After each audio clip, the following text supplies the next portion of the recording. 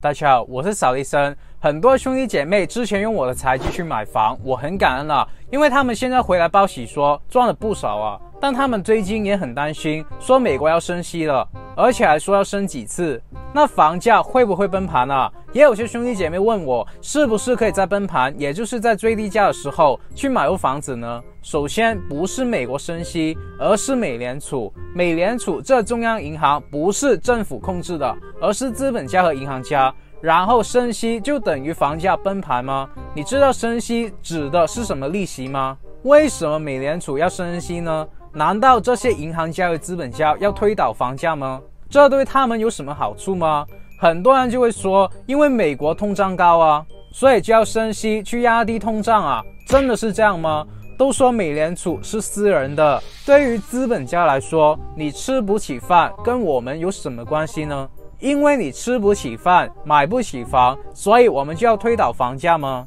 而最重要的是，美联储的行为会不会影响你们所在的地方的房价呢？为什么在16年到19年美联储加息，但全球的房价还是上涨呢？我只问一句，那些银行家、资本家有没有房子？他们拥有的绝对比你我加起来还要多，对吧？那么既然大家都是一条绳索的蚂蚁，大家都是利益的共同体，你怕什么？怕的应该是还买不起房的人，因为他们工作1年还赶不上房价的1个月。那今天这部影片，你将会彻底的搞清楚，影响我们投资决定最重要的指标，就是美联储所谓的升息和降息，这到底是什么回事？我会直接告诉你这背后的一切真相。但这部影片制作成本有点大，因为我一直在挑战某些势力的底线，所以希望支持我的兄弟姐妹可以点赞。而我还需要强调一下，这频道是专门培养老板、企业家、有钱人的。如果你真的不想再错过这些资讯，你一定要跟我连接，订阅我的频道，然后打开小铃铛。首先，其实有多少人知道为什么美联储可以说升息就升息呢？很多人说是因为美国是老大嘛。那为什么美国是老大？因为欠钱的人最大啊，而且你可能也是美国的债主，只要你手上有美金。对啊，简单来说，美金就是一张欠条。以前那些商人做生意是带黄金的，然后美联储那些银行家，也就是罗斯柴尔德家族，他们就说，你带着黄金往外跑不方便，这样吧，你把黄金放我这，我给你一张欠条，也就是美金，然后你到其他国家就可以用这张欠条跟其他的老板交易了。这些老板跟你交易完了，就可以来到我们这里来兑换回来黄金了。所以你可以这样理解，美联储以前就好像一个大仓库，你做完生意赚到钱了，你就会把黄金存在这儿，然后他就会给你一张欠条。那么1971年之前呢，美金还是资产，因为你1美金真的可以兑换1克的黄金，这个叫做金本位，也就是整个货币系统的形成。只不过1971年之后，美国的那些资本家说直接取消了金本位，仓库里不放黄金了，我拿美国国家的声誉来做抵押。你现在1美元可以来到我这边换1美元的国债，也就是说，我现在拿一张纸票来作为抵押，去创造了另外一张纸票。这个能听懂吗？黄金变纸票，你当我是笨蛋吗？全世界还真的接受啊！在08年金融危机之后，全球的资产都非常的便宜，乱世出英雄嘛。这个时候，聪明的资本家就在想，如何才能统治世界。这个时候，他们就想到了一个方法，叫做量化宽松 QE， 也就是不断的印刷美金，也就是欠条，然后拿这些欠条去跟银行买入国债。这个举动你可以理解成告诉银行，你可以拿美金来换国债。这样做的目的呢，就是通过银行放贷，把美金在市场上散出去，把这些美金送出去全世界，跟可口可乐一样，就算你到山区的小卖店，你都能够找到1瓶啊。而当全世界都习惯了用美金结算的时候，就算你知道你拿着的只是一张欠条，你也只能装睡。听懂了吗？这个时候，美联储这本来装黄金，现在装国债的仓库，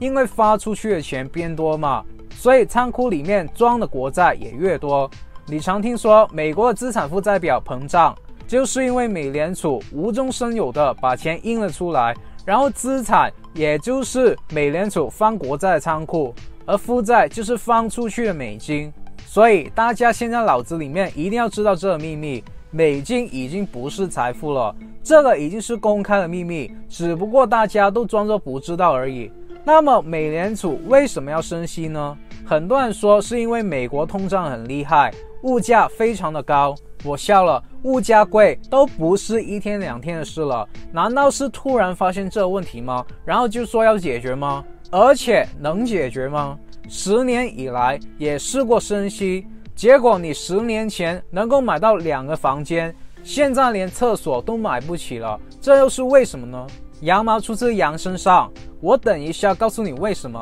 所以美联储升息，我认为跟这通胀是没有任何关系的。这些资本家甚至非常喜欢通胀，因为可以让资产升值嘛。其实最主要的原因呢，就是怕他们的美金不值钱了。如果全世界也就是装睡的人醒了，资本家的这赚钱的游戏就不能玩了。你知道吗？美联储就是一个让资本家无风险套利的地方。又是什么意思呢？量化宽松虽然可以让美金称霸，但它的问题就是印太多欠条的时候，你这欠条就真的没有人信了。大家看这图就知道，是美国货币供应的走势。在2020年疫情之后呢，美国的货币供应瞬间就大增了。也就是说，美联储在这段时间疯狂印钱，现在已经造成了供不应求的情况。那要解决这个问题呢，有2个动作。第一个很简单，就是缩表嘛。这表就是刚才说的资产负债表。刚才说量化宽松就是买国债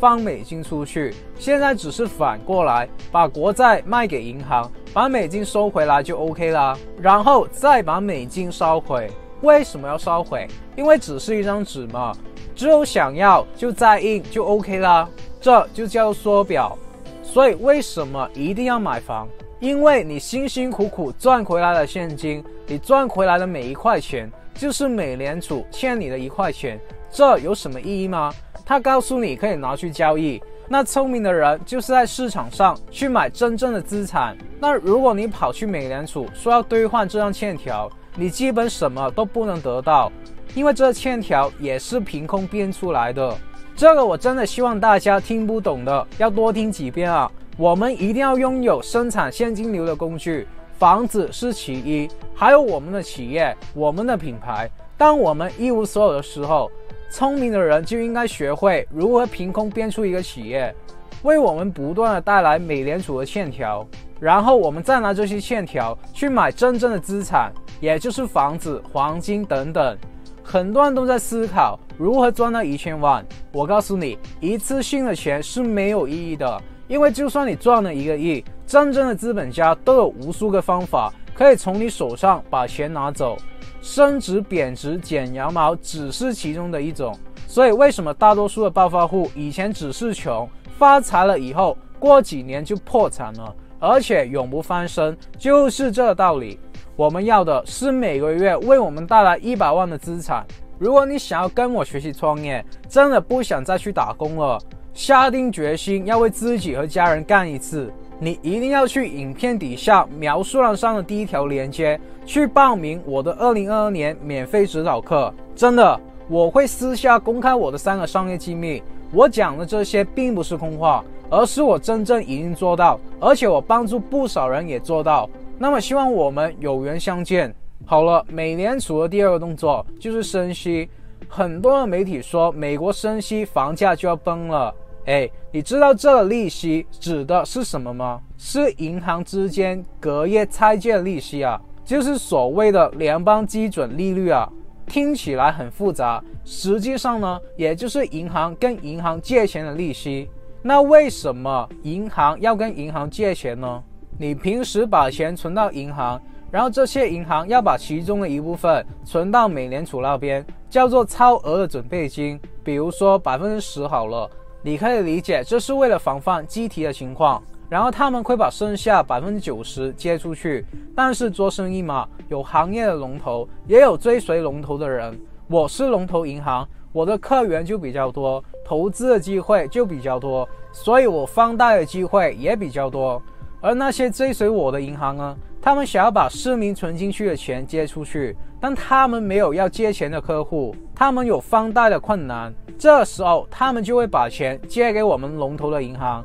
那么我们就要给他利息嘛，这利息就会形成银行之间自己拆借的利息，也就是我们说的基准利率。那这些就是大家去读大学学金融搞了几年都可能搞不懂的逻辑。那么问题来了，金融危机之后，因为量化宽松嘛，把美金都放给了我们这些龙头的银行，让我们把美金放贷出去。这时候我们这些大银行就不缺美金嘛，银行之间都不需要借钱了，所以这银行之间借钱的利率就变很低嘛。那我们银行借钱给市民的利率也会跟着变低，但我们银行家的生意就不好做了。本来以为利率变低，借钱的人就会变多，我们的利润就会回来。实际上呢，这世界上97%都是穷人，这些穷人不会借钱啊，这样就导致了我们大银行家手上的钱借不出去啊。那怎么办呢？大家还记得我说过，美联储虽然是中央银行，但它并不是美国政府控制的，它是由多家私人银行组成的，也就是我们这些龙头的银行。所以你可以这样理解，我们这些龙头银行是受美联储管理的，但换个说法，美联储是受我们龙头银行管理的。再直白一点，就是资本家自己人了。当我们可以决定货币的政策的时候，那就好办了。刚才不是说美国规定银行借钱出去之前最少要放10%的超额准备金在美联储吗？以前这些放进去的钱呢是没有利息的，现在也给利息了，但这些利息只有我们大银行有，小银行就没有了。比如说 0.25% 好了，我存1万亿进去，我就有25个亿啊，我说的是美金啊。那么这就让我们大银行有一个无风险套利的机会了，我又可以开始跟一些小银行借钱了。这银行跟银行借钱的利率从量化宽松几乎是0提升到 0.1%， 我就赚中间的差价 0.1% 借回来，放进去美联储是 0.25%， 完全没有任何风险的赚 0.15%， 大家能听懂吗？所以美国升息的过程里面，它会先透过缩表还有提升超额准备金的利率去把美金收回来，从而让美金可以继续的在市场上稳定的称霸。那重点来了，美国升息会不会影响房价？刚才也说了，升息指的是银行之间借贷的利息，不是指房贷的利息，所以房贷的利息会不会跟着提升是一个问题，而房价会不会因为房贷压力增加然后下跌又是另外一个问题。我会拿台湾和香港作为例子，因为我频道的兄弟姐妹大部分都来自这些地方。我们看这图是美国利率的走势，美联储在2016年到2019年其实也有升息的情况，然后到2020年疫情又大量的印钱，造成了大幅度的降息。那么我们是不是可以参考这段历史，然后去预判我们未来的走势呢？这段历史之所以拥有参考的价值，是因为这是在08年金融危机之后，美联储不断的印钱，然后升息去解决印钱的问题。那我们先看当时台湾房贷的利率有没有跟着提升啊？这图就很清楚了，16年到19年台湾整体的房贷利率都是下跌的，从16年的 1.85% 跌到了 1.6% 左右。也就是说，美国升息，台湾的房贷利率居然是下跌的。而在2020年疫情的时候，美国再次印钱出来，美国降息，台湾的房贷利率就跟着瞬间拉低了。简单来说，我们可以观察到，美国升息的话，台湾的房贷利率不跟着提升，反而下跌；而美国降息，台湾的房贷利率却跟得很紧啊。然后我们再来看台湾的房价，在16年之前呢，美国说要升息了，然后全部的主流媒体都在轰炸，说台湾的房贷利息会跟着提升，然后借贷的成本和供款的压力变大，所以房价要崩盘了。因为没试过印钱之后升息嘛，这是第一次升息嘛，所以很多的投资人都相信了。导致了台湾在16年之前房价真的跌了不少。结果发现16年美国升息，台湾房贷的利率居然是下跌的，借贷的成本居然反而是越来越低的。那么那段时候有两派人，第一派是相信主流媒体，认为房价还是会下跌；第二派就是聪明的投资家，也不能说聪明，只能说不笨。我们看见房贷的利率变低了，我们还不赶快冲进去多买几套吗？结果台湾的房价就真的在16年的时候磨底，然后就开始一路上涨。到20年疫情，美国再次因美金把钱放出来市场上，把所有的借贷利率都压低。这个时候台湾的房价直接破顶了，瞬间拉升到现在的高位。之前有看过影片的兄弟姐妹，很多都回来报喜了，说几个月赚了他一辈子打工都赚不到的钱，就是因为他们不但听我的话去买房，而且还用了我的财技，比如说如何透过从一套房子变2套，然后4套、8套，又比如说为什么要跟银行借钱，要借多久。也有很多人都不知道，原来你月供房贷里面有很大一部分是本金，是可以取回来的。那么这些技巧我不重复了，大家去看我以前的教学吧。那我们现在再来看香港的情况，这张图更直接，橙色的那条线是香港房价指数的走势，绿色的是香港房贷借钱的利率。我们还是先看16年之前，美国第一次说升息，香港的房价也就是橙色的那条线的确下跌了，但16年到19年美国升息的时候，我们看绿色的那条线，香港房贷的利率也没有跟着提升啊，这不就是跟台湾的情况一样吗？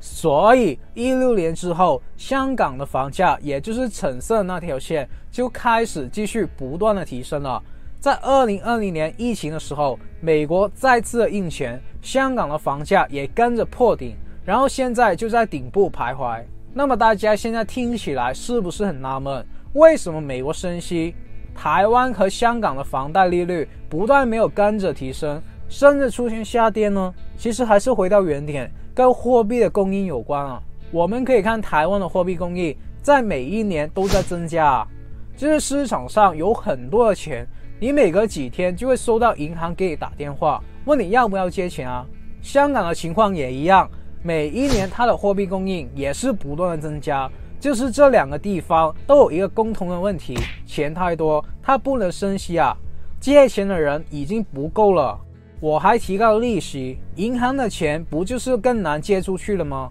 而香港跟台湾的中央银行都是当地政府控制的，不像美联储是私人银行，他们法定要放在中央银行的钱，美联储都可以给利息。那台湾和香港的银行也要吃饭嘛，也要做生意嘛，所以这两个地方是没有任何的条件去大幅度的去提升房贷利率的。甚至因为美国要升息，很多的资金都流进去美国了，香港和台湾甚至要维持低利率啊，甚至说要降息来吸引其他国家的投资者进入。那么美联储在前几个月说要升息了，加上疫情好像更严重了，台湾和香港的房价停止了上涨，虽然你说郊外的地方甚至跌了一点，但聪明的投资者有了上次的经验，已经不会担心说房贷利率会跟着提升，所以这次的房价有一个调整，但并没有跌很多。而我自己的做法就是，每次的调整都是我进入房地产市场最好的时机。那么有的人就会问，扫地僧，你是真的不怕提升房贷利率吗？我刚才已经说了，起码这两个地方都没有任何的条件去大幅度的提升房贷利率，最多也就是回到以前的水平。那么以前你去还房贷和你现在去还房贷有什么区别吗？现在的房贷利率明显更低了，你还房贷的时候有没有变轻松啊？没有嘛，买不起房的人还是买不起嘛。如果你跟我一样没有家人的扶持，只能靠自己，你想让父母甚至你的爱人下一代过得好一点，你必须要先有事业，一个可以轻松躺着收取被动收入的事业。如果你已经无法看见未来的自己，如果你已经每天起床都感到很痛苦，如果你想要摆脱努力与收入不成正比的生活，你一定要去报名我2022年的免费指导课。而我在网上看到了很多的文章，都是说房贷的利率提升会对房贷族的影响。以台湾为例， 1000万的贷款，如果利率是 1.33%， 每个月就要还47000多，而如果利率提升到 1.58%， 每个月的房贷就提升到了48000多，整整多了1000台币啊，也就是多了33块美金一个月啊！我真的笑了。对于买不起房的人来说呢，真的很可怕。当你相信我，当你买了房以后，然后用我之前教学的方法租出去，你会发现为什么租金的涨幅比那个利率涨得多很多啊？原因很简单啊，羊毛出自羊身上。如果整个社会的房贷成本都提升了，你是房东，你会不会涨租金啊？就好像今天你去菜市场，因为疫情，蔬菜的来货价都提升了，那你会不会把蔬菜卖贵一点啊？就是说，如果今天只有你来货价提升了，只有你的成本提升了，你一个人是不会影响整个市场。但现在说是整个市场的成本都提升了，而房子跟蔬菜一样是必需品，你不能没有房子住，对吧？所以当全体的房贷成本都提升的时候，你要租房，那个房贷的成本就只会转移到租房的人身上，而不是房东啊！大家能听懂了吗？有一个逻辑大家要搞清楚，量化宽松不断印钱降息可以推动房价，那么很多的经济学家甚至报纸就会说，现在把钱收回来升息，就是反过来的话，是不是就可以压低房价呢？这个是逻辑学啊。比如说你今天考了100分，我就会请你吃饭，那你今天没有考100分，我是不是就不能请你吃饭呢？答案当然不是啊。升息也就是借贷成本提升了嘛，按经济学的理论，借钱的人就会变少，但这是理论嘛，地产商会不会不去盖房啊？当然不会啊，还是继续盖嘛。今天我成本高了，我就卖贵一点嘛，又不是说成本贵很多，因为不是说不能负荷嘛。房贷利息不是说从 1.3% 左右加到 5% 嘛，这不可能嘛。如果只是涨了 0.1% 到 0.2%， 其实只是回到以前的水平啊。买不起房的人继续买不起嘛，但买得起房的人不会因为每个月要多付33块美金，然后就说不买啊。因为房价和租金上涨所带来的利润，远比我们给出去的这33块更多啊。所以我很喜欢这样的比喻，房子就像一辆高铁一样，你能上去，你就能飞起来，而它停站的时候你不上，下一个站就离你好远了。其实大家有思考过一个问题吗？为什么主流媒体告诉你美联储升息就是为了打压通胀，然后你就信了？很简单啊，因为经济学的书本里面也是这样说的啊。那么你就会以为你以后的生活成本就会变得越来越便宜，然后你就会觉得很爽，因为你深信房价会崩盘，你已经准备好去抄底了。结果全世界的人都跟你一样的时候，房价就总是有人去接盘。而真相就是大部分的人都不能去负担他们退休以后的生活，原因很简单，就从他们年轻的时候相信这些传言开始，而这些传言不需要对你负任何责任。历史告诉我们的真相，大部分人一辈子最大的负债就是从你不再工作或者无法工作的那天开始。如果你60多岁退休，然后你有幸拥有100岁的命，那么恭喜你，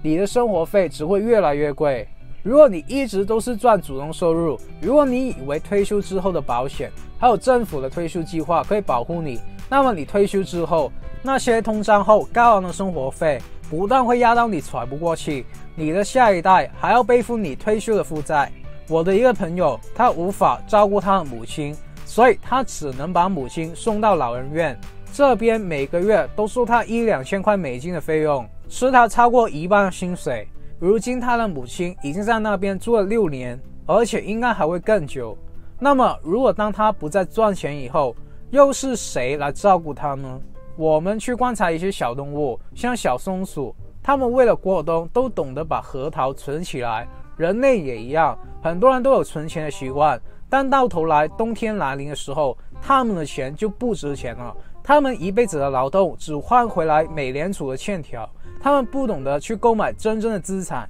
所以希望各位今天看完这部影片，可以知道我们现在的货币的本质是什么，为什么我们要拿货币去换资产，以及为什么要报名我的免费指导课，去学习建立自动化赚钱的企业。